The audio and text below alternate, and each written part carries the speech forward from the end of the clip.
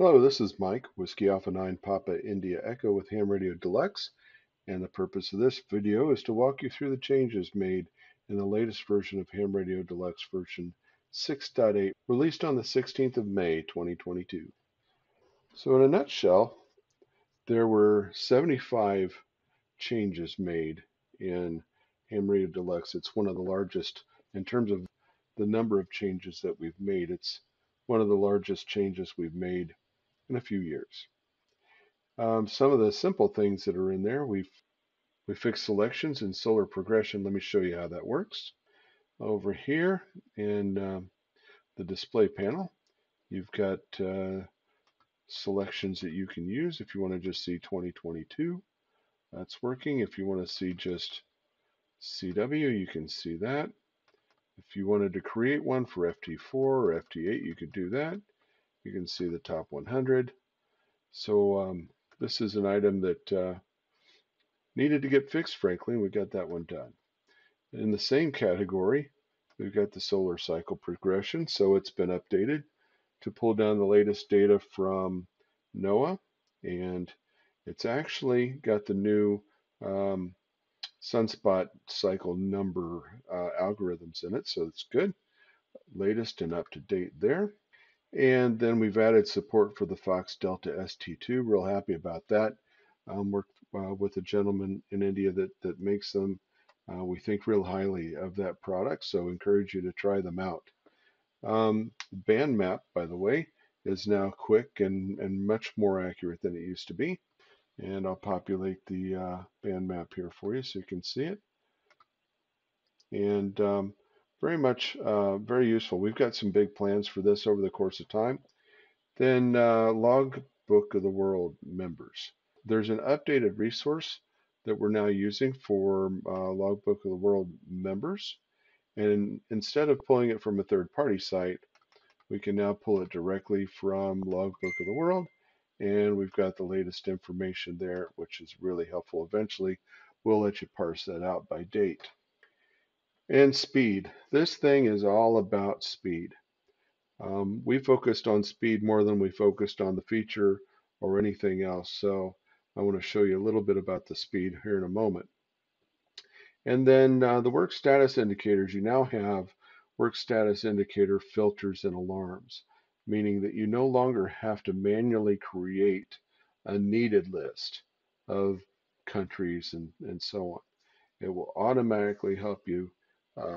The logbook knows what you need, and it is able to make that stuff happen automatically.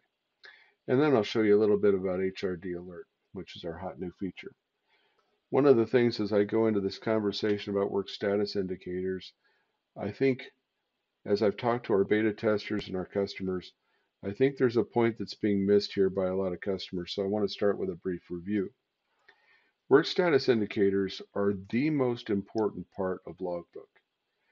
Those are the things that enable you to accelerate your pace as a DXer, as a county hunter, someone who's seeking worked all zones, wants to get new band credits for DXCC challenge. These are the things that will draw that out for you. And they're color coded, very simple. If it's red, it means that you've never worked this particular country on this band or mode. Or zone on this band or mode, or U.S. state or Canadian province or Australian state on this band or mode. And if it's red, you should go work it. If it's yellow, it means you've worked one on this band or mode, but you haven't confirmed it. So go work another one. Work them until you confirm them. And then if it's green, it means you've confirmed this particular thing, we'll call it an entity, on the band or mode. So as it's red, green, and yellow. Very important. No need to color up the rest of the screen with other colors. It's red, green, or yellow, so it's a red X, a green check mark, or a yellow yield sign, and it allows you to know everything there is to know about what's on the screen. Let me tell you a little bit about HRD Alert. HRD Alert is a feature that we've added that works alongside WSJTX or JTDX, and it pulls in the decodes that come off the air through JTDX or WSJTX and it brings them into Logbook in such a way similar to the way you see DX Cluster today, but brings them in so you can see whether or not you need certain DX countries or zones, states, grids, U.S. counties, provinces, guns, and so on. And so you can get audible alerts, email or text messages, and so you can do filtering based on what you need. You can look at only those stations calling CQ or stations calling you. It'll help identify those stations that are participating in Logbook of the World or EQSL. And then you can respond to a CQ from within Ham Radio Deluxe Logbook in the HRD Alert pane. And so it automatically logs those QSOs into your log like it has been with JTDX or WSJTX. And we think you're really going to like it. Okay, now I'm going to start with Ham Radio Deluxe rig control running. And as I've said before, I highly recommend that even if you don't have a rig to control, and I'm not connected to a radio right now either, but I've connected the demo radio. It's very helpful because it helps to automate the population of band mode and frequency into other programs. I'm going to click Logbook, and the thing I want to show here is how much faster this is. So we've added, in the 391 release, we've added work status indicators for things like state and zones, and you can see them all here as there's a list of them over here on the left here under the layout. Added a lot of that stuff in the 391 release because we were planning to do this work. So with the DX cluster pane visible, I'm going to click on Connect, and we'll be able to see how much faster the DX cluster is in the latest version of Ham Radio Deluxe. That was pretty quick. I didn't edit the video. And as we've got things coming through, we've got skimmer spots showing up here. You can see all this stuff populating into the DX cluster pane. And if I come over here, I can see where it's being provided by the DX cluster. We can get state, or we can get grid, or we can get zones. And as I mentioned a while ago, this is all about color. So we've got red, green, or yellow telling me whether or not I've worked or confirmed those particular things. Now, before I go into HRD Alert, let's talk about the work status indicators and the work status indicator filters and alarms. In the WSI tab, you can select whether or not you want to use QSLs in your log or Logbook of the World confirmations in your log. I use both, and because those are the things that in my log I consider to be confirmed. And so if I look over here at work status indicator filters, right now I've only got band for DXCC country listed. So I'm going to cancel out of that. If I come back and I set now the work status indicator filter, I can see here are the two countries out of 148 spots that are on the air right now that I need for new band countries. Well, maybe if I want to know more than that, because you can select multiple ones. So I'm going to do work status indicator filters for ITU zone and CQ zone, let's say. Okay, so now I've got 3 items showing. We've got the 2 that I just had, plus now I've got one here where there's an ITU zone, ITU zone 13, that I've never worked on 17 meters. So I could go and pick that one up. Again, if you're using other sorts of criteria, you can pick modes in with those as well, but the way this works is that anything that's not confirmed for the boxes that you check is what you'll get to see. I'm going to select this and see if there's some more here, because there's some mode opportunity, so to speak, that I've got out there. So this is how you really kind of start to pare down the amount of information that you're seeing.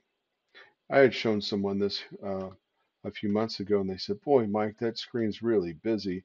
and I don't know what to make of this. Well, one of the things you can do is use the word status filters, and you won't have to see everything on the screen.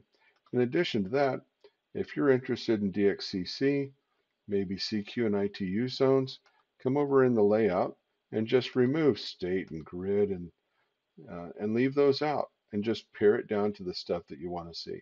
You can always hit the defaults button if you want to bring everything back, but that's how you can do it and get everything kind of down to a manageable level. Then you've also got something called Wsi Alarms.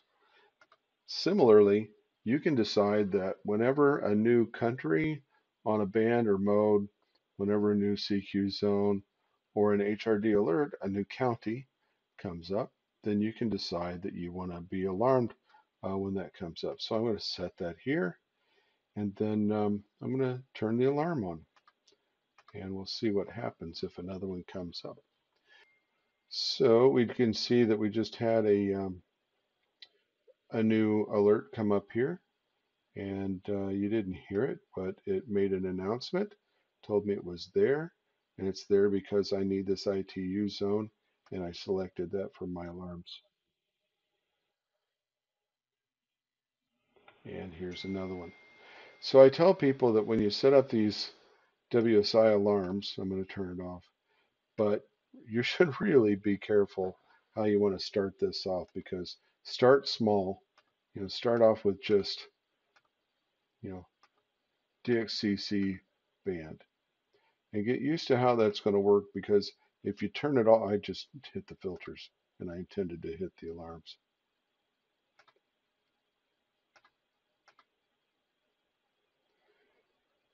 But if you select everything, you're going to get alerted for a whole lot more than what you really had intended to.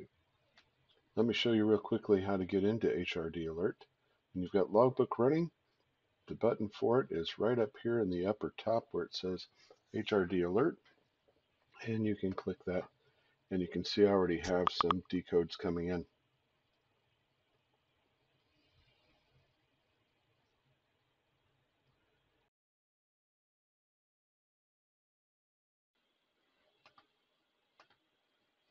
Okay, so I'm going to change to 17 meters, and here pretty soon I ought to start seeing some decodes come in. And you can see as they come in, they're going to color code these things based on whether or not they're calling CQ, which you see up above. Incidentally, if you've got 6 of them in WSJTX, you'll get 6 of them down here. And then you can select from the ones that are shown as to whether or not you want to work them or not. Same thing applies as before. I could set filters and alarms for any of these things. And you can see I've got US County over here. So county hunters can start to do their county hunting with FT8 or FT4 in digital modes here. And it's really fast. So let me show you when it gets to the end of this. By the time it's starting on the next time slot, all these things that need to be filled in are filled in. Of course, there aren't any counties in Japan, but we've got all the states and the counties showing up, as well as zones and everything else that's relevant for that particular decode.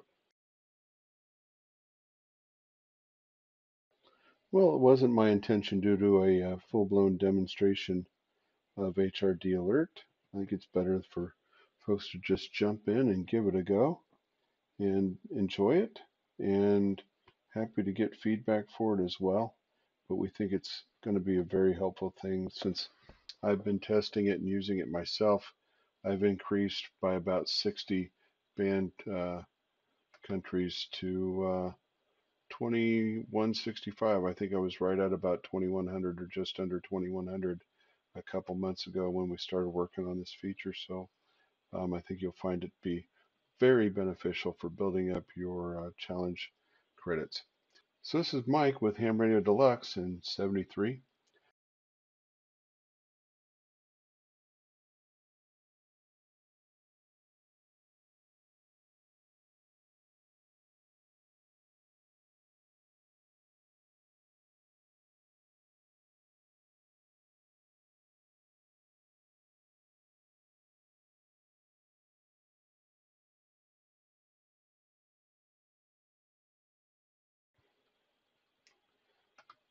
And the same thing is true over here in HRD Alert. So let me get us going here.